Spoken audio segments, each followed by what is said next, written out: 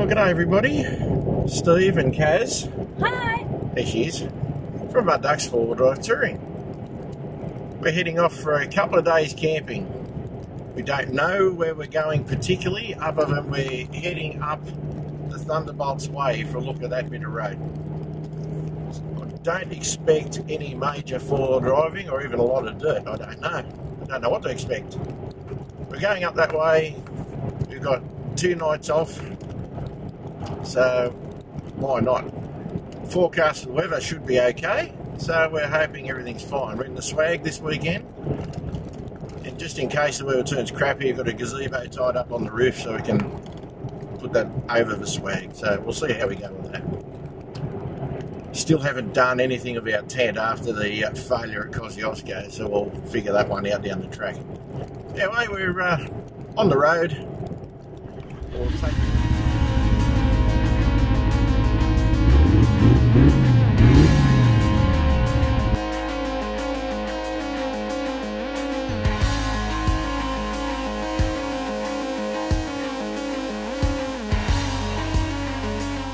rugged north to the beautiful south to the centre, east, west, doesn't matter where. For 4-wheel drive tips and tricks and travel and information, you've come to the right place. Come for a ride with us at Mud Ducks 4-wheel drive tour.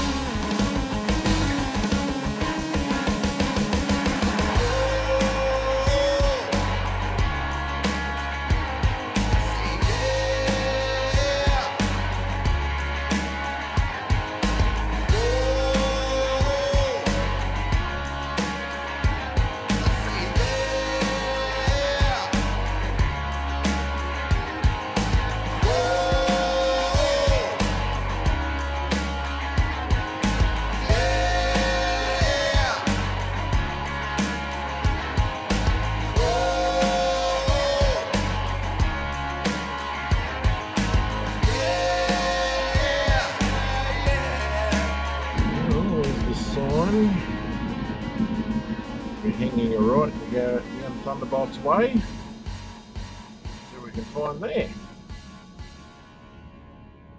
Kaz and I have never driven along this road. Well, if we have, we've only driven bits of it. So this weekend's about exploring and finding what's up here. As we don't know, let's drive along up here.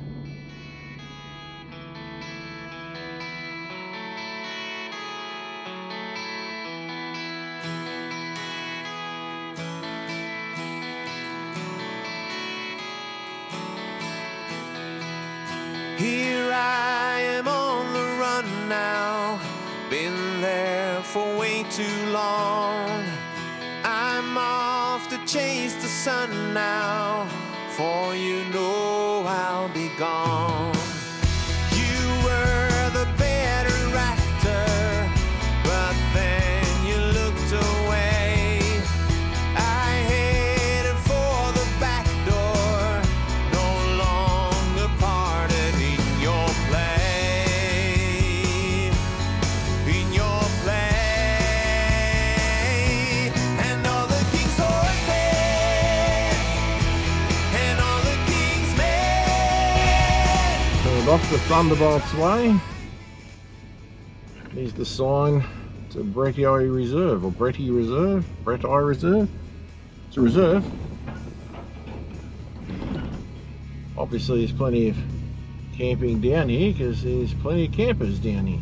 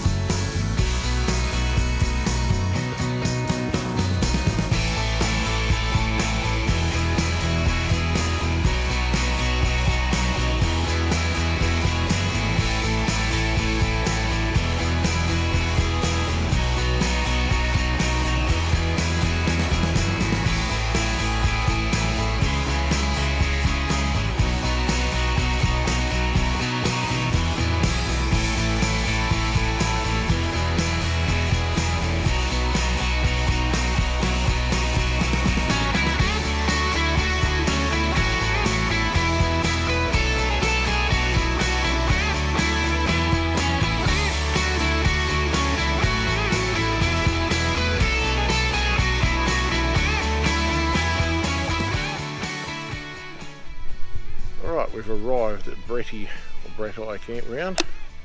There's a few people around. This will have to do us for tonight. Kaz is about to set up camp. I, of course, will do Bretty campground as a separate clip, but it's quite big, very big. So we've just claimed this bit. Now guys, if you come here, be prepared to handle the smell of cow manure. But you know, after that, you know, we're in the country, it's a nice little area, so what the hell. Anyway, I'll help Kaz set up camp and we'll see you when we're done.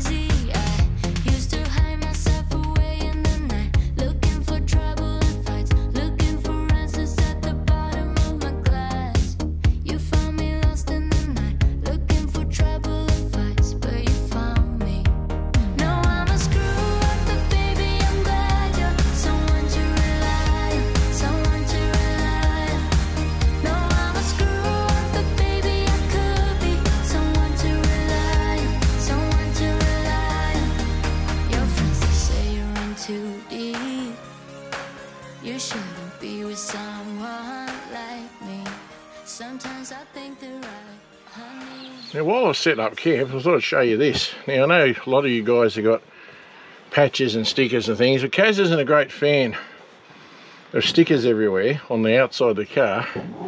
So what I've done is on our tailgate table I've got here is my sticker board. Start with mine, of course, then Grant, some places we've been, Shad, Tyler, Paul Gutton from Perth 4 before. That bloke is a dead set legend. Respect the bush, of course. Buck, who doesn't know Buck, drifter.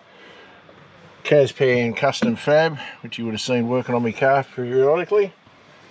Indeflate, my mechanic, stuff like that. That's going to be where I stick stickers until I run out of room. I also do stick them on my food boxes. That way I can still have my trophies and not annoy the hell out of Kaz, because yeah, it's important I don't annoy her, it's her car.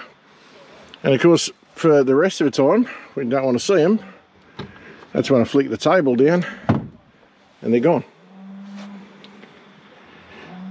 So I just thought I'd show you that, just in case you're interested. If you're not interested, sorry, I've just wasted 1 minute and 25 seconds of your time. There she is. Right, I'll just go for a quick walk around camp. I'll build a fire later. I haven't got a lot of wood, so I'll wait until sort of we really need to. This is camp for the night. The swag, the 200, the awning. Now the 30-second wing awning does not need its poles. It'll stand up on its own, but I like to put poles out and peg it if I'm staying somewhere overnight, because I don't know if the wind's going to come up while I'm asleep. So I peg it out anyway. Certainly not a requirement. It'll stand up to a reasonable amount of wind, but we like to peg it anyway. So that's basically camp for the evening.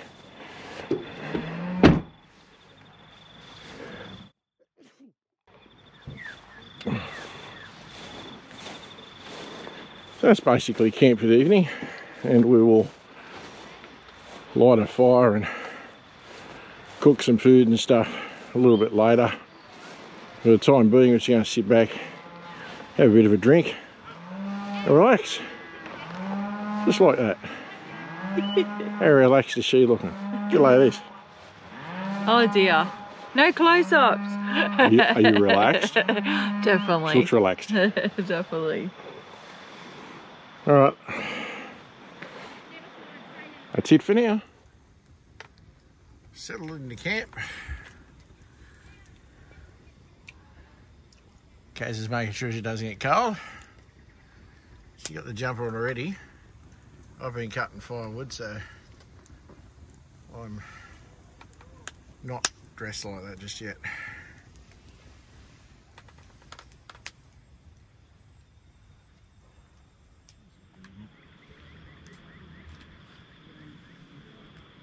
Cheers.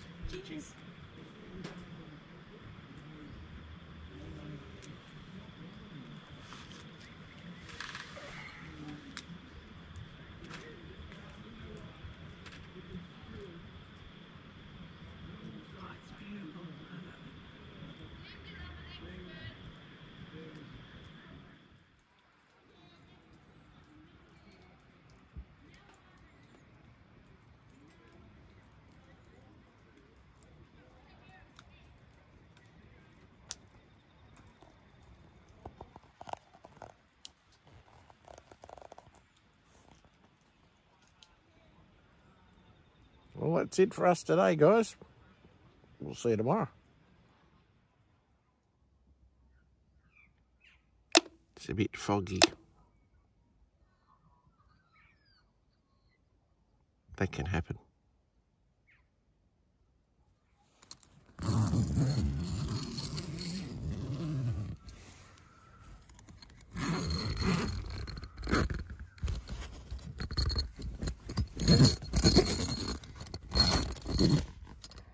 That could have been smoother.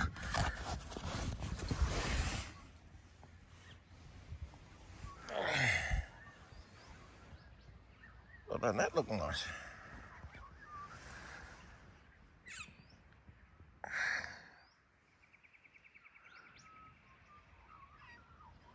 Very pretty.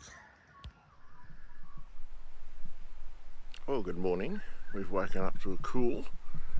It was foggy earlier, but the fog is clearing. So, literally 10 minutes ago, the camp was shrouded in mist and fog, but now it's almost gone. So, that's what camp looks like this morning. We're here for a little while the sun comes out and dries the swag. Pleasant evening last night, sitting around the fire. It looks like it's going to be a nice clear day. So we'll be having some brekkie shortly.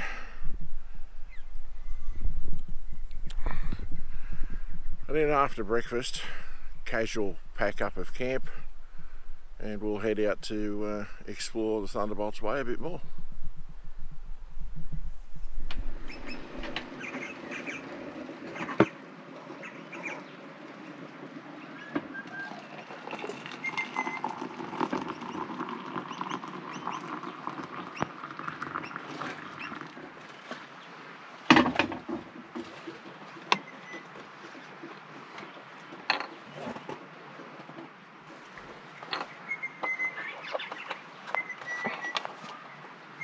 What a messy bugger.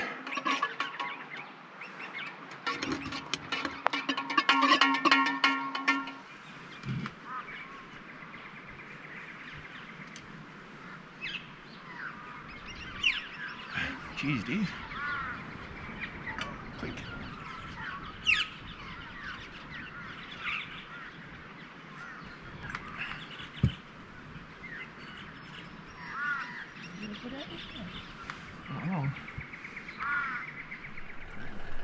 Alrighty, we've packed up camp, so now, as always, let's do a walk.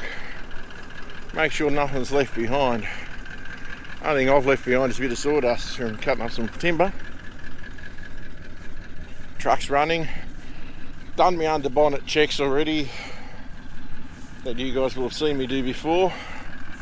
So it's literally just a walk around the camp, make sure everything's where it should be. Yes, I know there's a camera on the ground, guys, don't panic. and everything is all good. So we're going to continue. I'll just get back into the sun so you guys look at me. We're going to continue on our Thunderbolts Way excursion. We're leaving here at Brett Eye and we're heading off. Oh, we don't know where we're going to wind up, so we'll take you with us. We'll see you there.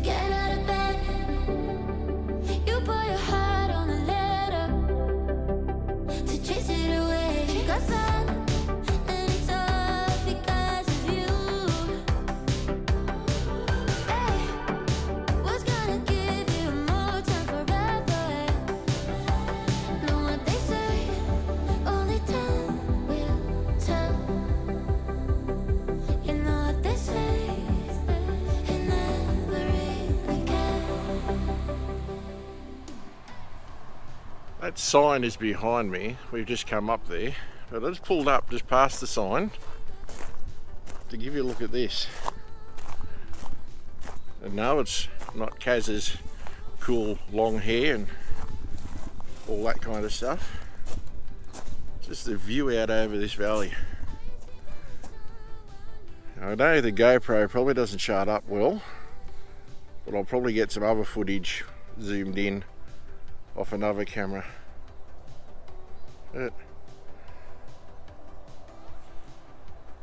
That is a pretty damn good view, I reckon.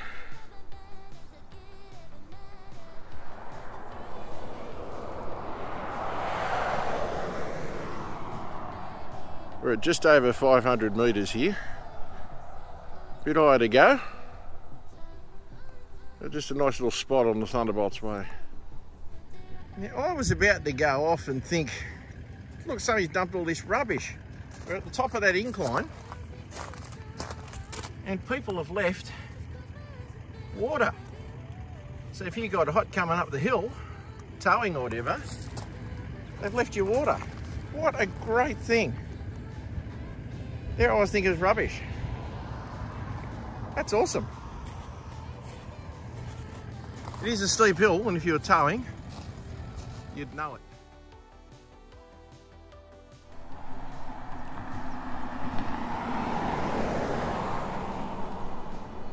We've pulled up at a lookout, which I'll give you a look at in a minute. Here on the notice board, there's a whole bunch of signs to tell motorbike riders what to do. We passed a bike rider who'd come off yesterday. So it's a twisty road, it's a good road for bike riders to ride. But just bear in mind, if you are on a bike, be a bit safe.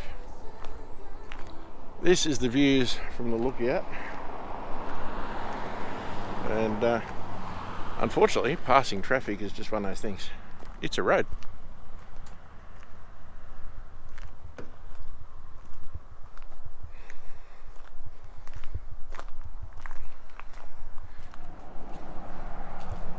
That is pretty well a walk from one end to the other. Then we get back into some bushy stuff, so it's not as easy to see. It is a popular spot. lots of people to meet up with here, which makes sense. And there's a sign coming up here which will hopefully give us some details.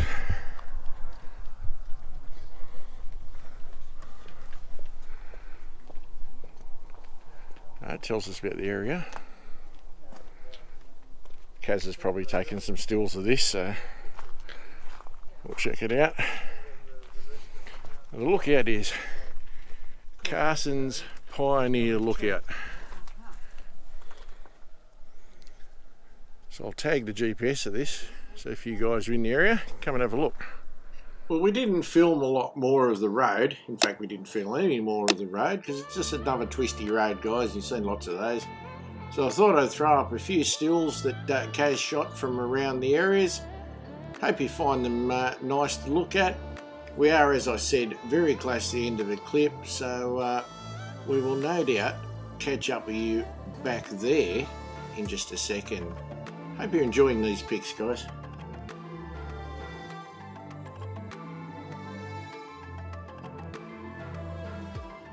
We've arrived in Walcha, where we had a nice lunch. Here she is. Definitely. It was lovely lunch. Yeah, I made smash burgers. Very similar to what Pete from Western Australian Camping Adventures does, but not quite as good as his. A long way to catch you, old son. Anyway, we're in Walcha.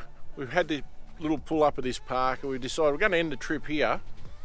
So if you get a chance to come to Walcha, now the Walcha is known for sculptures and things, so it's a good little country town. I'm going to see how to read what's written on this thing. Here we are. Oh yes, the John Oxley, Surveyor General, on his journey of exploration to the coast camped approximately 1 mile southeast of here. So we would have driven past that. But there's lots of sculptures. Now we had our little feed at that table there and parked the cruiser down here, but the town has got sculptures everywhere, but we're not going to explore all of them. That might be another thing for another day. But just to give you an idea, they've got a horse and cart thing here that I'm pretty sure you can sit on and use as a table. And down here it looks like something that's significant indigenous meaning. So I'll have a quick look at that.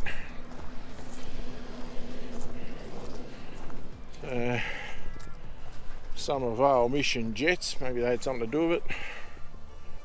But it's got all the indigenous type stuff on it, handprints, crocodile paintings, kangaroos, eagles. So it's obviously quite significant. And the little camping area, or picnic area, is on overlooking that little river there. It's literally at the edge of town, so it's not a bad little area. If you get a chance to come to Walcha, have a look. Now, I know this trip isn't about four-wheel driving, it's just about touring. I'll get her on the camera one way or another. Not everything touring is four-wheel driving, guys, but yeah, it's still nice to have a four-wheel drive. Where we went and camped, it was certainly better to drive down there in a 4B than a road car. If you enjoyed this video, please hit the like button. If you're new here, what should they do? Hit the subscribe button. And the little tiny bell. Click the notification bell. You'll know when a new video goes up. And to the old hands, thanks again for taking the time out of your day to watch our silliness. Seriously, guys. Anyway, I hope you enjoyed this clip, guys. A little bit different to usual, but we kind of liked it. We got a fair long drive home. You think I'd learn to speak English? Anyway, we got a long drive to go home now, so we'll see you guys in the next one. All the best. Cheers from Steve and Me, Kaz. from Mud Ducks 4 Drive Touring. Have a good one, guys. See ya. See ya. Sculptures. They bring out the arty farty in me.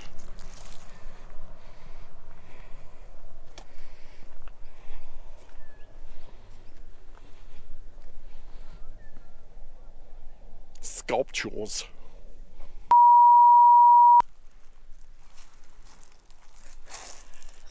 Don't go off.